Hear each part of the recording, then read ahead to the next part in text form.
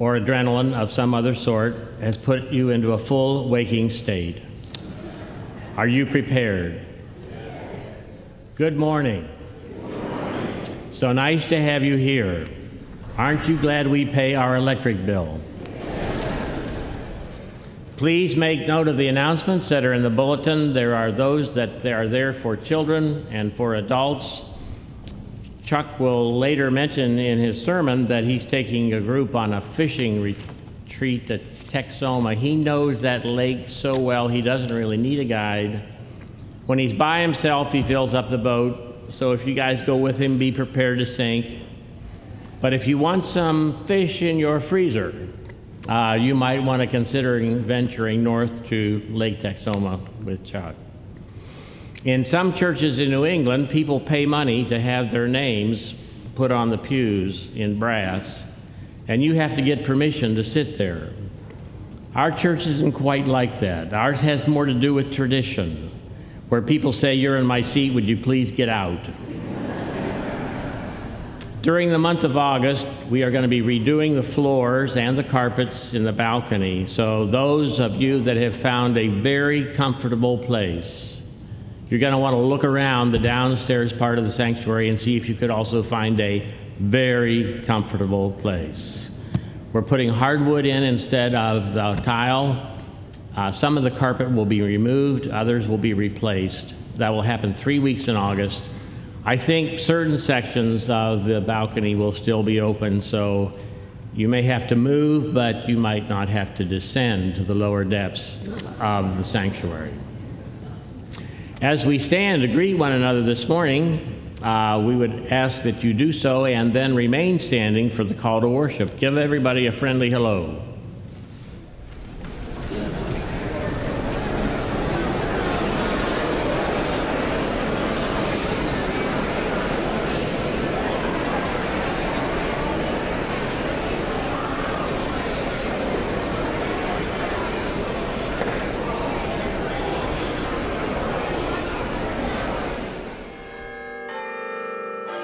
Good morning. You're invited to participate in the morning worship service of First United Methodist Church in downtown Fort Worth, Texas.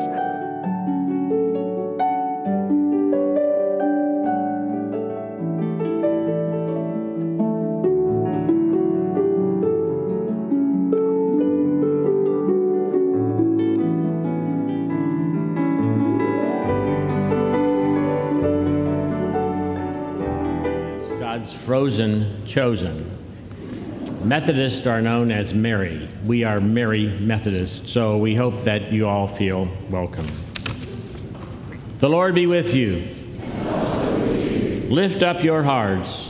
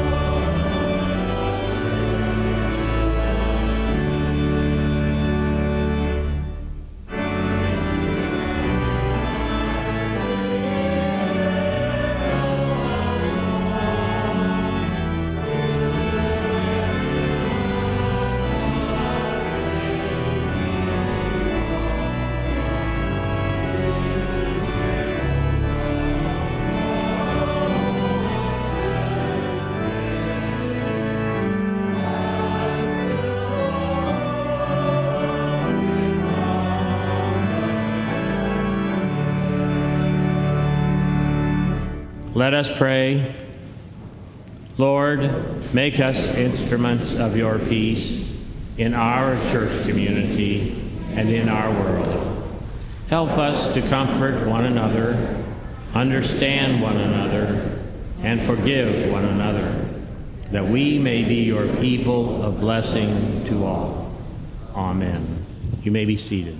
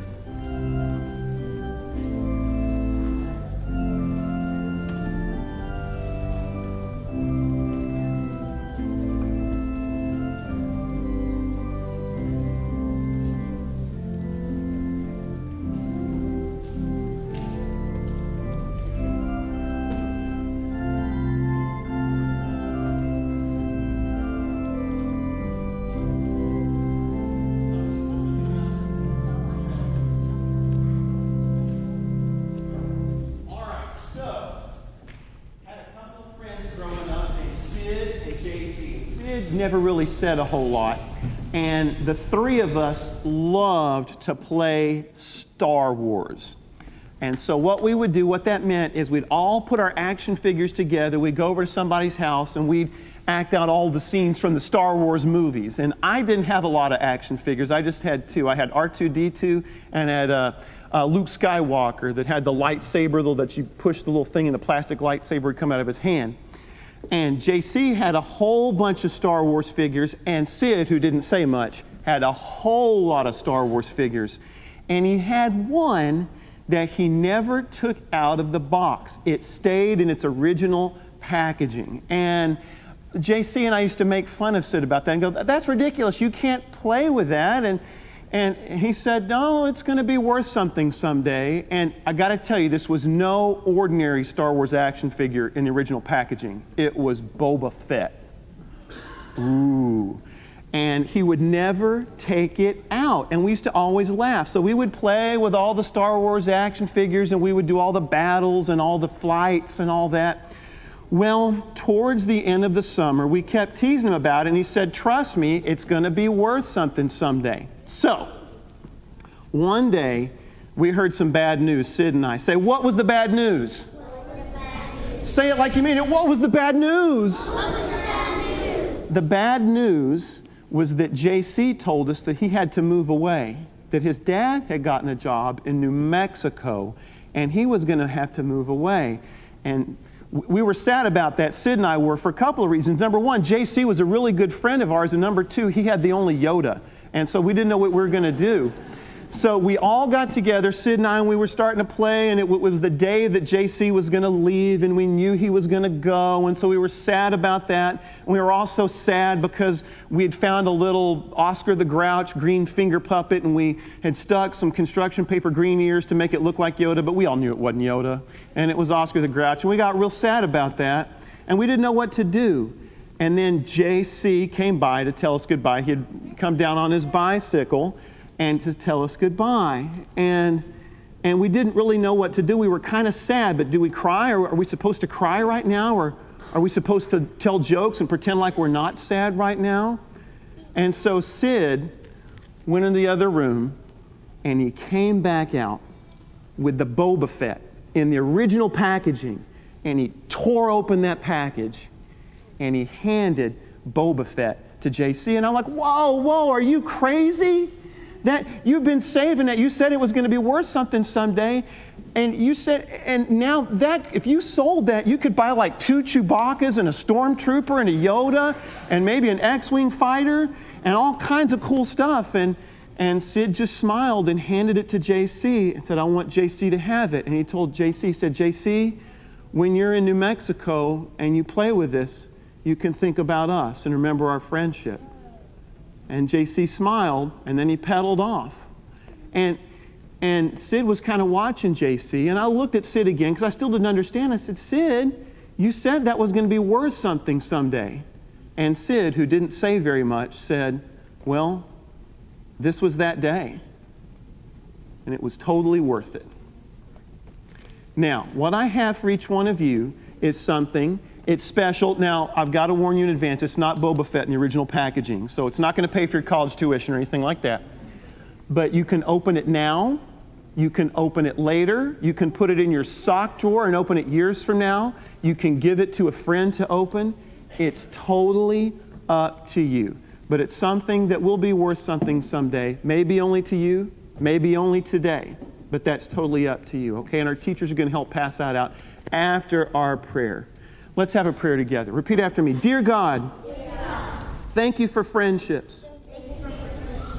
Thank you for everything. Thank you for things that are really worth something. Help us remember that they're worth even more when we share them with others. Amen. All right, make sure you get one of these before you leave. Thank you. All right.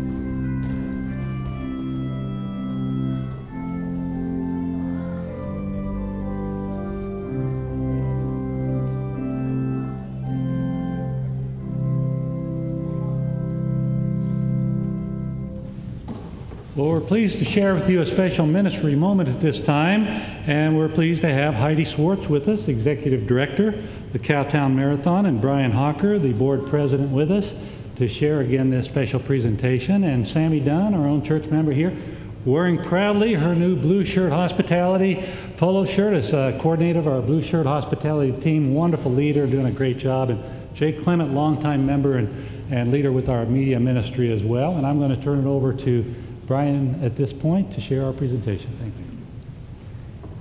Thank you very much, Chuck, and good morning. It's a pleasure to be here, but I guess I want to kind of set the record straight at the beginning. Bill, I am one of God's frozen chosen. So Teresa and I have happily been members of First Presbyterian Church just a few blocks from here over on Penn Street. Thank you, Bill. For about 25 years now. And I will tell you, the only thing that predates us as far as those 25 years is I ran my first Cowtown, I believe the year before we joined First Presbyterian Church, back in about 1987. So I've been involved with the Cowtown all these years, began to volunteer about 6 years ago, and am currently serving as chair of the board for a 2-year term. Before we recognize your fellow congregants today, we thought we'd tell you a little bit about the history of Cowtown real quickly and what we're all about and who we benefit. The Cowtown actually began back in 1979 with a little less than 400 people gathering together. They liked to run, and they decided they'd set up a course downtown and run a marathon. Fast forward to this year, 2011, we had slightly over 22,000 registrants in 6 events that ran from the Coliseum, the Will Rogers Coliseum. The event has now expanded to 3 days. On Friday, we have a health and fitness expo that runs actually both Friday and Saturday. Think of it as a health festival, if you will, with all sorts of health screening, paraphernalia. You can buy sneakers there, get health tips and fitness tips. On Saturday, we run 3 races. We run the Children's 5K, which a 5K is a 3.1-mile race, an adult 5K, which is what many of you participated in this year, and an adult 10K, which is a 6.1-mile road race. Then on Sunday morning, we run our marathon events, which include the classic marathon, 26.2 miles, a half marathon, and then what some people call the crazy marathon. There's an ultra. An ultra is a 50K road race, or 30.1 miles. So any one of those events are open to all of you. Many people ask, what does a Cowtown benefit? And I like to start to explain that by saying we're somewhat unique. And back in the day, in the 70s through the 80s, and actually up until just a few years ago, it's pretty costly to put on these events, and we actually operated at a deficit. And there were 6 companies in town, very generous companies, who made up that deficit at the end of the year. Just a few years ago, this growth explosion we've had has really been in the last 5 years to get to 22,000 runners. We now do have a surplus. And we ask ourselves, what do we do well as a Cowtown, and how could we give back to the community? One thing that we do is bring a lot of people together in the interest of health and fitness. The other thing that's unique about us is that Children's 5K, the Kids 5K that I told you about. As far as we know, it's one of the largest in the country, with about 5,000 children runners. We talk to folks in the community, and a real problem today is overweight children in elementary and junior high, moving on into high school. Childhood obesity is reaching, some say, epidemic proportions, both in Texas and nationwide. So we thought that was something worth addressing. And Heidi, our executive director, is going to tell you what we've been doing in that area. Heidi?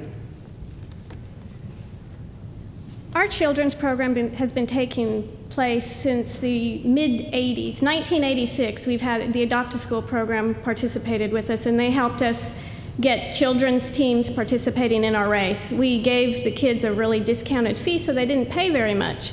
And we had some companies that would actually go to the schools and help pay for those kids. But as the years went by, the Adopt-a-School program phased that out a bit, and these kids were paying for it themselves. About 5 years ago, Every year when the schools come, the coaches come one certain week of the year and they bring their entire team registration with them, all of the entry forms. And we have teams ranging from 10 kids to 500 kids from one school. And so it's quite a feat. We get all these entries coming in, and the coaches come in with these cardboard boxes full of entries. And about 5 years ago, I had a coach come in. We had a line out the door with coaches wanting to turn in our teams, and she was from North Highmount Elementary. She had a team of about 40 kids. She had 25 kids with entry fees and their entry fee of $14 each, and then she had these other 15 children she had no money for. They've been training. They start training in the fall, and we go to the schools and work with them. But she said she didn't know what she was going to do, and would I take her income tax return to pay for those children? So I said, no, I won't take your income tax return.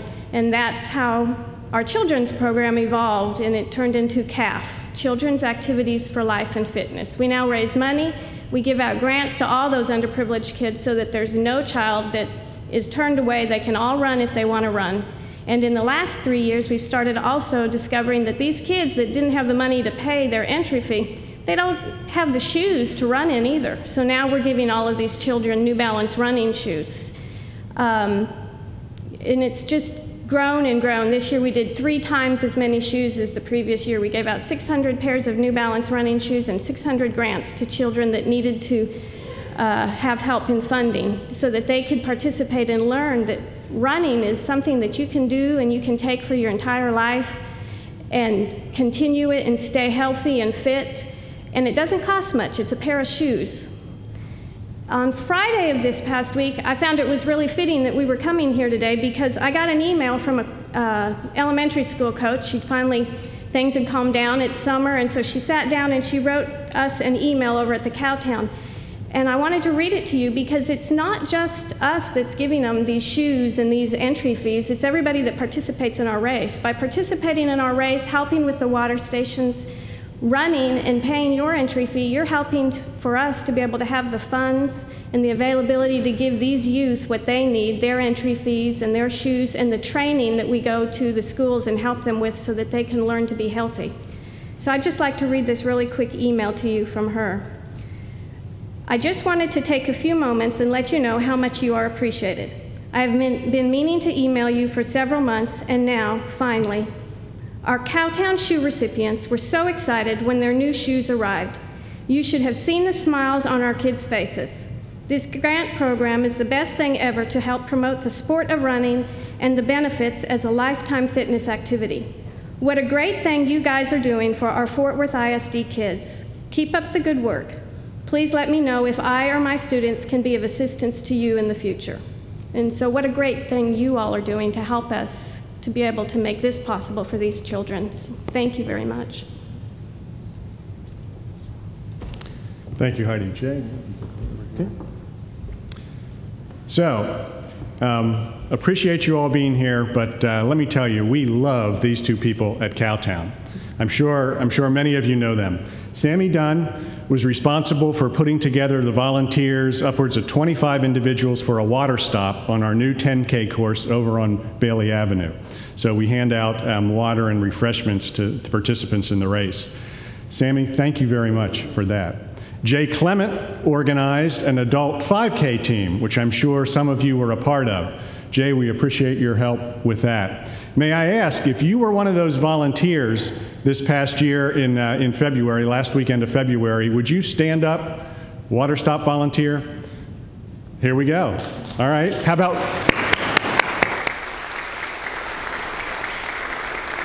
remain standing for me, remain standing. How about if you ran in the 5K race? Could you rise as well? That's not funny, people actually do that. We're not making this up. If you've ever, thank you. There's a gentleman in the back. Yes, all right. I knew you were supposed to be back here. Great. And if you've ever participated in Cowtown as a volunteer or a runner, would you please stand and let's give these folks a hand.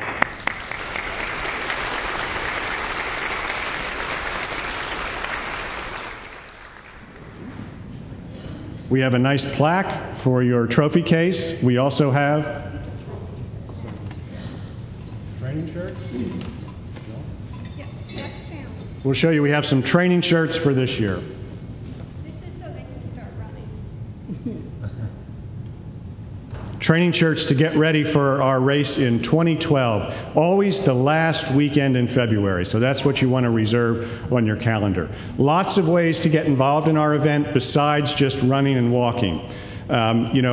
It takes time to distribute all these t-shirts to folks. We hand out water. We have the Health and Fitness Expo. We have greeters for that. There's something for everyone to do. Even if you don't want to get out of your chair, there are folks 2 months before the event pull medals from cartons and unfurl them and lay them out so that we can distribute them quickly at race day. I will tell you personally, having just kind of been on the circuit for a number of years, one of the most memorable things for me running a marathon was the New York City Marathon. This is back quite a few years ago, coming off the Verrazano Bridge into the streets of Brooklyn, and church choirs. Do we have a choir here? There we go. They're hard to see from here. Church choirs standing at the curb singing hymns. Closer to home, up the road in Oklahoma City, a downtown Methodist church close to the start and finish line actually does a free pancake breakfast for participants each year. Thank you so much. I kind of read ahead in your bulletin, and I see you ask yourself, where will you go and what will you do at the end of each service? I think that's beautiful. And I know this church well enough that I think you answer that with your hearts and your hands regularly. And we're just privileged at Cowtown that you keep us in mind. Thank you so much.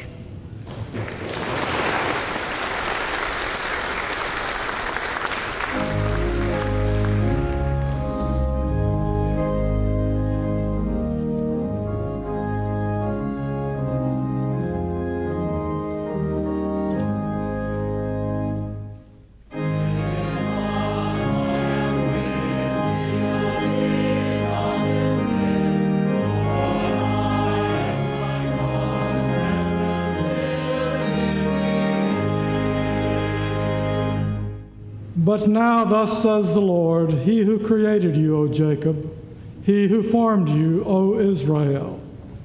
Do not fear, for I have redeemed you. I have called you by name. You are mine.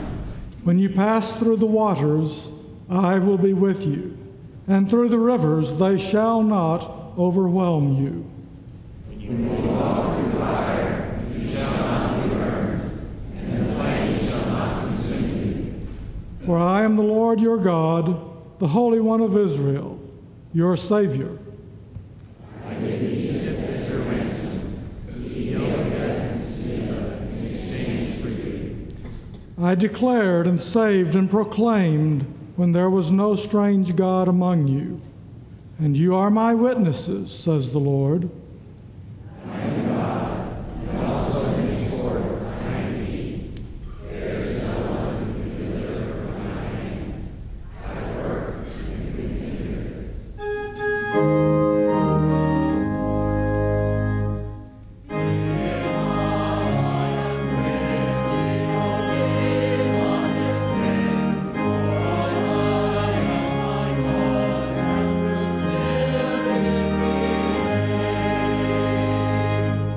And now let us together affirm our faith. We believe in one God, the Father, the Almighty, maker of heaven and earth, of all that is, seen and unseen. We believe in one Lord, Jesus Christ, the only Son of God, eternally begotten of the Father, God from God, light from light, true God from true God, begotten, not made, of one being with the Father. Through him all things were made. For us and for our salvation, he came down from heaven. He was incarnate of the Holy Spirit and the Virgin Mary, and became truly human. For our sake he was crucified under Pontius Pilate. He suffered death and was buried. On the third day he rose again in accordance with the Scriptures. He ascended into heaven and is seated at the right hand of the Father. He will come again in glory to judge the living and the dead, and his kingdom will have no end. We believe in the Holy Spirit, the Lord, the giver of life, who proceeds from the Father and the Son, who with the Father and the Son is worshipped and glorified, who has spoken through the prophets. We believe in the one holy Catholic and Apostolic Church. We acknowledge one baptism for the forgiveness of sins. We look for the resurrection of the dead and the life of the world to come. Amen.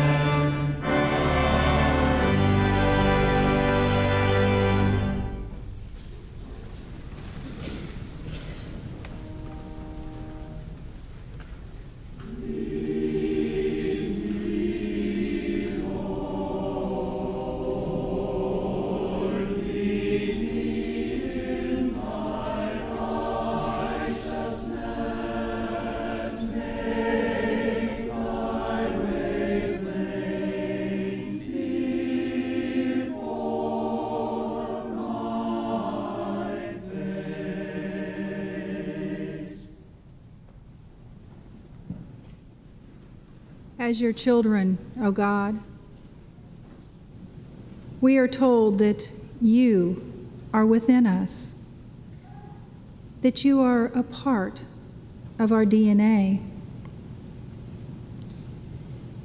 In the scriptures, we hear that Christ resides like a treasure within us. Gracious God, do you see you in us? You know our hearts, and you see how we treat one another. Do our brothers and sisters see you in us? We beg you, merciful God, place upon our hearts not only a desire to serve you, but ignite within us a deep passion to be servants, servants willing to go last and willing to take the least. Remind us, O God, of the importance to you that our life honor you. Remind us that when we give of ourselves, whether we give 1 hour or 5 minutes, your light within us shines. When we are at work or at play, the way that we treat our friends, our co-workers, when we treat each other fairly and with respect, your light within us shines. And when we reach out to help someone we don't even know, but we do so because we know they too are a child of yours, your light within us shines brightly. And now, as we pray the prayer Jesus taught us to pray, help us to see you in ourselves and in one another. Our Father, who art in heaven, hallowed be thy name. Thy kingdom come, thy will be done, on earth as it is in heaven. Give us this day our daily bread, and forgive us our trespasses, as we forgive those who trespass against us. And lead us not into temptation, but deliver us from evil. For thy is the kingdom, and the power, and the glory forever. For it is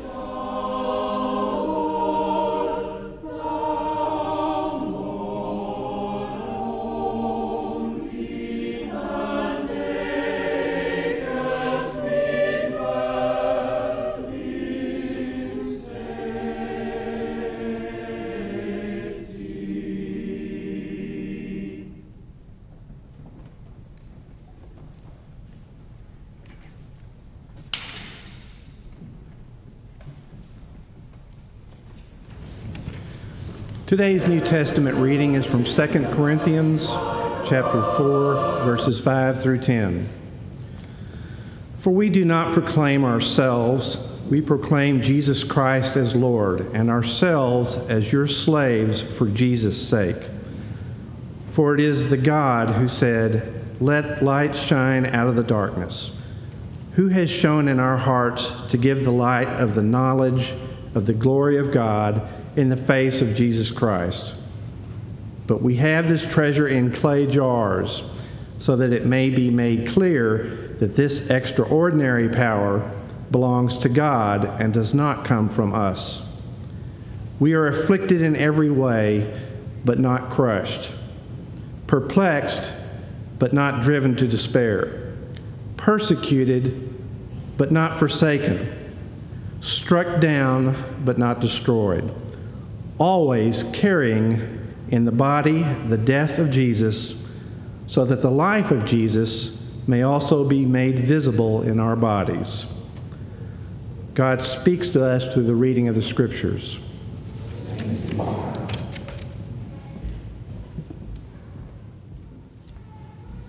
I firmly believe that a better understanding about our hymnody leads to better singing. We can sing from a more educated base when we know the history behind some of our extremely rich hymns. And this morning's hymn falls into that category of rich hymnody. Like lots of hymns, it comes to us from a very different place. Not a place of strength, but a place of trial and tribulation. Horatio Spafford, the writer of It Is Well, was a great financial wizard in Chicago in the 1870s. Just before the fire that consumed so much of the real estate there, he actually had just lost his only son. He had 3 daughters and 1 son. And he was devastated, obviously. And just after that, was trying to get that off of his mind, decided that he was going to make a big business investment and invested almost his entire net worth into real estate. And in doing so, he then lost his entire net worth when those buildings burned to the ground in 1871. So, having lost his son, having lost so much of who he was in the real estate world, he decided to take a trip over to Europe with his family, with his wife and his 3 girls. There was some business venture that actually had timed itself just right, and he was supposed to finish it and then catch up with them along the way over in England. So he sent them on a boat and stayed home in Chicago himself. He was about to make his way to New York and then ultimately over to Europe when he got a call that the boat that his wife and 3 girls was on sank. It hit an English ship and went down in 12 seconds. There were very few survivors that day. But his wife eventually came to shore in Wales and sent back a note, "Saved alone." Those were the only words she wrote back to him. So he made his way to New York and then made his way over to Europe. And on the trip over the mid-Atlantic where his family was lost, the captain notified him that they were in sort of the general vicinity. And he was able, with incredible clarity, to write down these words, "It is well with my soul." The first verse shows the pain and suffering that he went through when sorrows like sea billows roll. But by the 3rd verse, he says, praise the Lord, O my soul." And then he looks eventually to the coming of Christ. It is with that clarity that we sing this morning, with that great knowledge of where this hymn came from and what we are going to in turn do with it. So I invite you to stand as we sing hymn 377, "It Is Well With My Soul." Oh,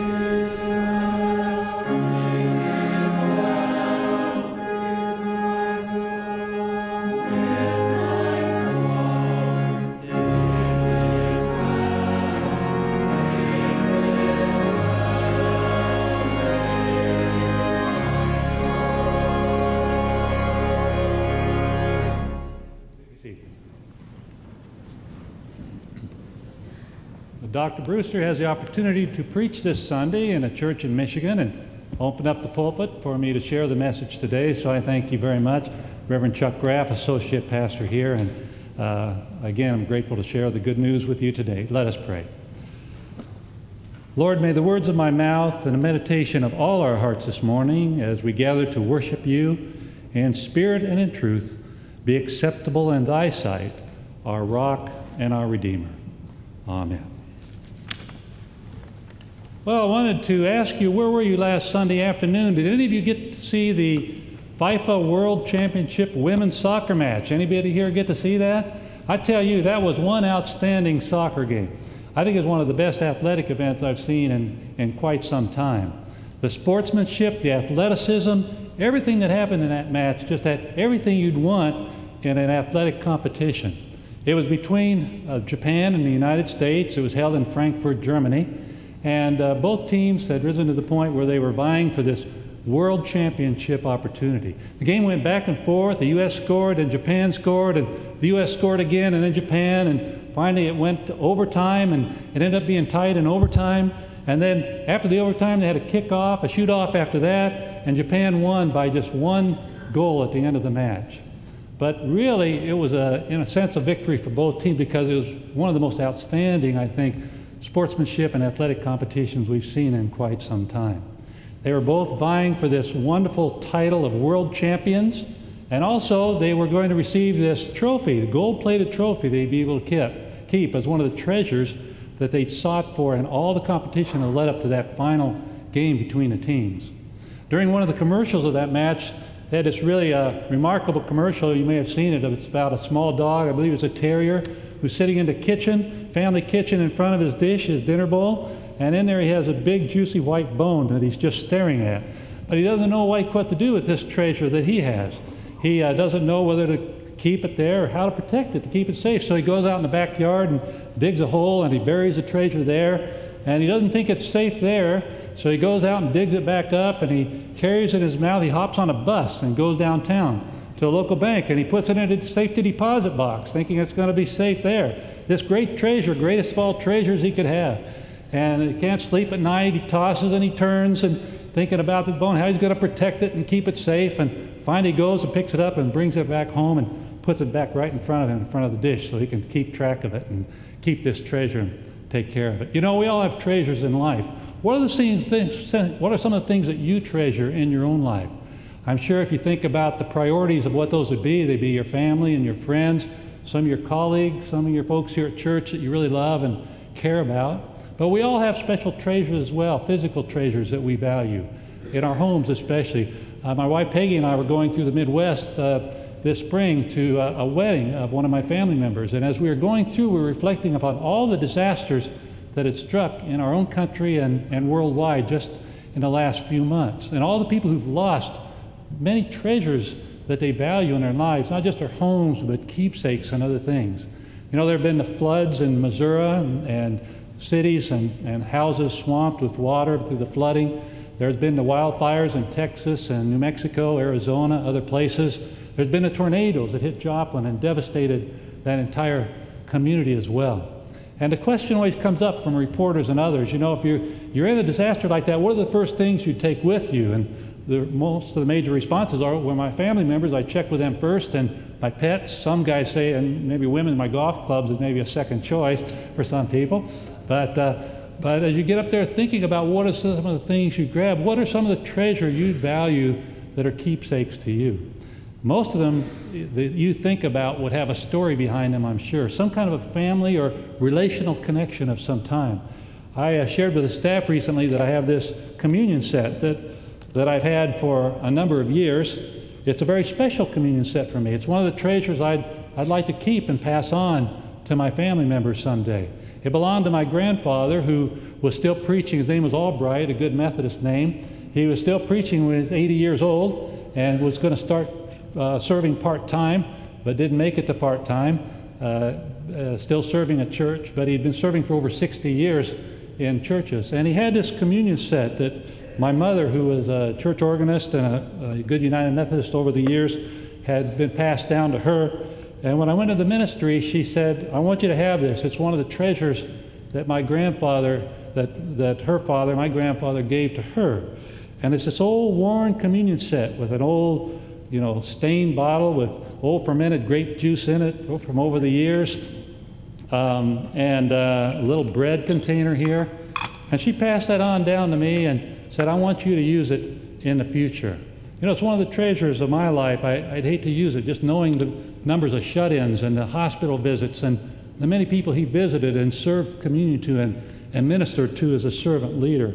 I have many other things I have as well that I treasure that I'd hate to lose. And most people say if they were in a fire or disaster, they'd grab their photos or their photo albums or something. I have this photo of my grandfather. I never met him. He was he was a dentist in my local community where I grew up, but he was an avid outdoorsman. He loved to be outdoors. He was active in the church, but he believed also you got to get out there and experience God in creation and enjoy God in the beauty of the creation around us. And so he was a great outdoorsman, sportsman as well. And he used to go to Canada a lot and take my father up there in an old Model T Ford, and they would drive up and change tires 3 or 4 times on the way to get there and back. And they would fish together and just spend time out on the lake and these bonding experiences. My father started taking me out when I was 10 years old, and it got in my blood as well. And so these pictures of my father and my grandfather and those who've been part of my life and my own personal story, it's not just a physical presence of these things, but it's the connection we have with these physical objects that often mean so much to us. The relationship, even though I don't know him, I never knew him, I still feel like I have a connection with him as well. I have one more item today. Mr. Mark doesn't get to have all the props around here and all the items, but it's a family Bible that going back to 1872 that my great-grandfather had in our family, and they used to actually use this and read out of it. Had all the commentary in it. What version do you think it's in? Anyone want to guess? King James Version. And aren't you glad that we have iPhones now and iPads to carry our Bibles around now, because it's a little hefty to carry with us. Well, you think about all these treasures we have and how important they are to us. But in our scripture today, the Apostle Paul says there's one great treasure that discovered him when he was on the road to Damascus, and that was the good news of the gospel of Jesus Christ.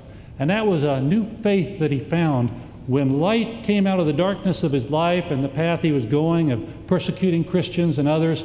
This light came out of the darkness in his life, and this good news of Jesus Christ came to him and transformed and changed his life. And he's saying to the church of Corinth that I am a vessel, I am a human vessel. I am like a clay jar, but I contain this treasure now that God has given me. It's the grace of God, it's the love of God. It's that good news of Jesus Christ in my life that is the foundation of my heart and my life now, out of which I'm going to live my life. And he was saying to the church of Corinth, I have this treasure that's greater than all the treasures of life that we could keep or lose in life.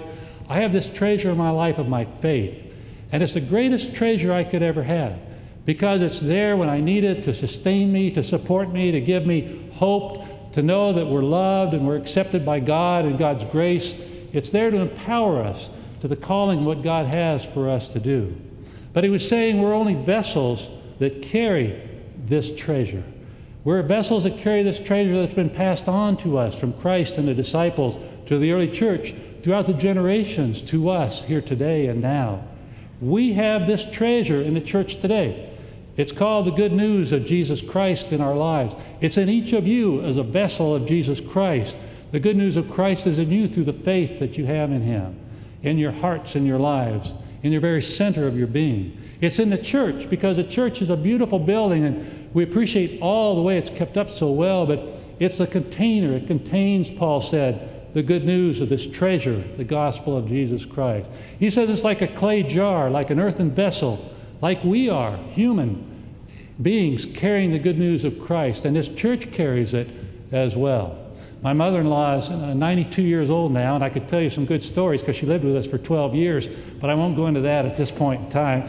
But she has some good stories together that we share because she lived in part of our home for those years. She's 92 years old. This weekend she's had a very difficult physical bout with congestive heart failure and kidney malfunctioning, some other things, and we've had to hospitalize her this weekend. And her physical vessel is is starting to decline some, and we're doing everything we can to balance everything and the medications in every way we can. But you know, you do everything you can for this human vessel, but Paul's saying our human vessels are frail, and they're human, they're imperfect, but in us is still that faith that we have in our life now, and it continues on forever in our lives. And you know, she has that faith, even though physically she's going down. She doesn't complain. She expects, you know, whatever's next coming in her own life. But they were asking her the other day, you know, are you cognizant? Can you understand us? She said, what's your name? And 2 or 3 people said, what's your name? What's your name? She said, well, what's your name anyway? She said back to her. Well, you know, she's still got a sense of humor. She's still got that spirit and that faith in her that sustains her. We have a treasure, Paul says. It's in an earthen vessel. It's in the scriptures, but the book is not the treasure, it's the message in the book. We have a treasure in our church, and that's the good news of the gospel of Christ that's been passed on to us that we pass on to others. But what are we supposed to do with this treasure? Have it sit in the dinner bowl and just sit there and look at it? No, we're called to share this treasure with others. We're called to share this good news of the gospel of Jesus Christ, the love of Christ, with others. And how do we do that? Well, this church is doing it in so many ways already. We do it by inviting others. If you have a treasure, you want to share it with others, as Mr. Mark was saying. You want to not keep it to yourself, you want to share it with other people. So the good news that we have in this treasure in this church is meant to be shared with those that are here and those who are still coming. So we need to continue to be an inviting church, to continue to invite people into our church every opportunity we have to experience this good news and the treasure of Jesus Christ that we have here. It's a treasure we want to share with the world. And by inviting others to participate and be with us, we're sharing that treasure with others in this earthen vessel that we have together. We also do it by welcoming and showing hospitality to others when they arrive. You know, the thing about the early church was it was a magnetic environment. As we have magnetic environments within our church here that welcome people and make them feel at home. The early church, people gathered around it because they saw how much people loved each other.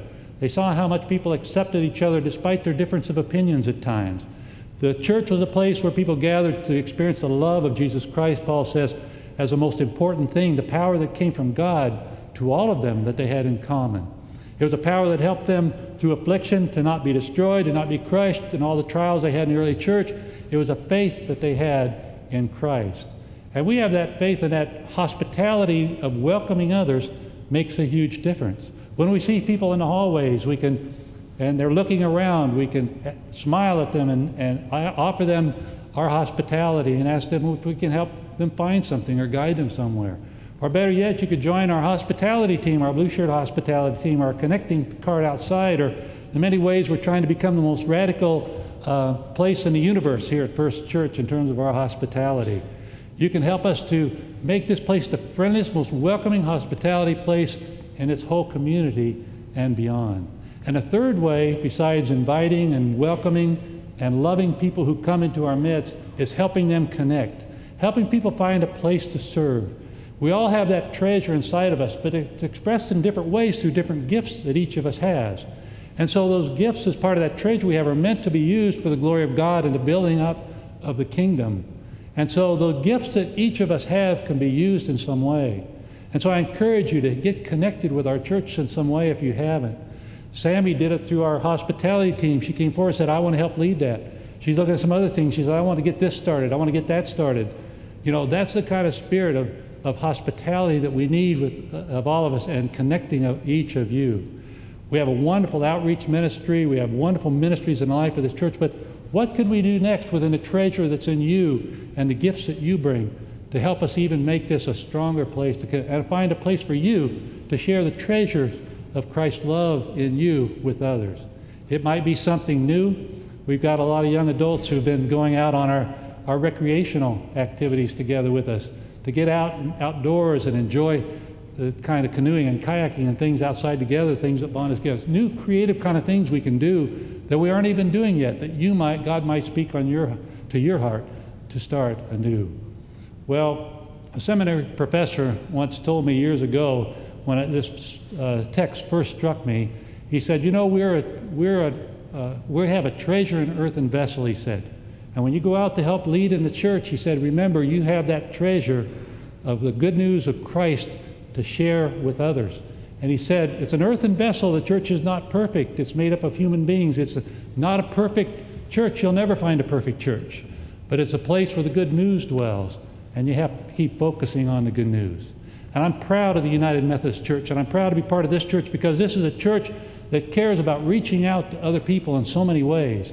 Through the Cowtown, through the mission, to our justice ministry, outreach, all the other ways that we reach out to others. And when disasters strike and people lose things and they need their faith sustained, it's the church that's often there, and the United Methodist Church that's usually there first as well. You know, for a while I chaired the disaster response committee in our conference, and we had a shirt that we wore that said, when the earth rocks, UMCOR, the United Methodist Church, rolls. So we're rock and rollers, okay? And when the earth rocks, the United Methodist Church rolls. And I was thinking about that in the contrast recently to one of the self-proclaimed prophets that came forth and declared that the earth was going to end on a certain day recently, and that Christ was returning on a certain date he determined in his Bible, and that everyone should sell a lot of their possessions and send them in, of course not to give them away to others, but send them in to him so that he could keep track of them for them instead of distributing them to others. I mean, if I thought the world was going to end, I wouldn't keep everything. I'd start giving things away a little bit more, you know, if it was ending. But he got millions of dollars that came into him, and of course, like back in the 1800s and other times, the calculation was off, the date a year or so, so please wait for another year and he'll be back then. Happens over and over again, my generation, every generation. But that's why I'm proud about the United Methodist Church. When disasters strike, we don't sit around looking, is this a second coming or not? Christ said we'll never know. But he said, get out there and serve others, feed others, care for others. When disasters strike, affirm people's faith. The thing we have as this treasure in earthen vessel is our faith. It's something that outlasts our earthen vessel. It will be in the future church in generations to come. It will be that treasure that lasts. The treasure that's in your life that sustains you, the treasure that's in mine, the treasure in this church, the treasure of the kingdom that's still alive that Christ is bringing to our world today. Let us pray. Gracious God, we thank you for the treasures of life you give us. And we need to stop and be grateful for them in so many ways, for family and relationships, for food and shelter, for the basics of life every day. But we thank you for the treasure of our faith, the treasure of the gospel of Jesus Christ, for him in our lives, working within us, loving us, empowering us, and calling us to find new ways to serve you and be faithful to you in all that we do and become. Amen.